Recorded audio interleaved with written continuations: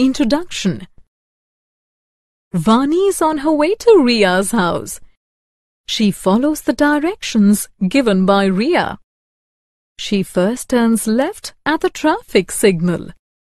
She turns left again at the second crossing and reaches Ria's house.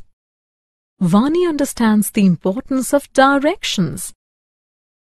In this lesson, you will learn about directions and time. Objectives.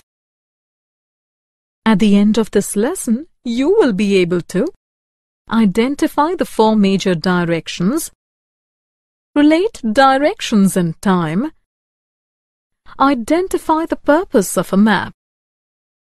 Major directions. There are 4 main directions.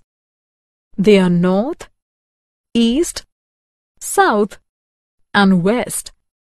The 4 letters N, E, S, and W represent these directions. This is Jivika. She is standing with the sun behind her. You know that the sun rises in the east.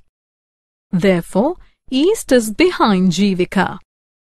It means west is in front of her. North lies to her right. South lies to her left. Self-assessment. Here is a map of India on your screen. You can see some regions on the map blinking. Press the correct options to identify the location of the regions. Time.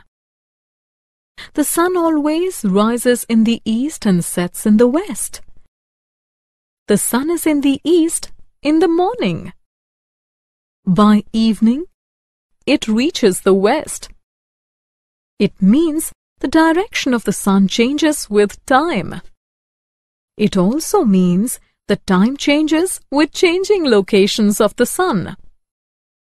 Map. Look at this paper with a number of lines drawn from top to bottom. This is a map. It helps a person locate a place. Summary. Let us summarize what we have learned. North, east, south and west are 4 major directions. East is opposite west and north is opposite south. Time changes with the changing locations of the sun. A map helps us to locate a place.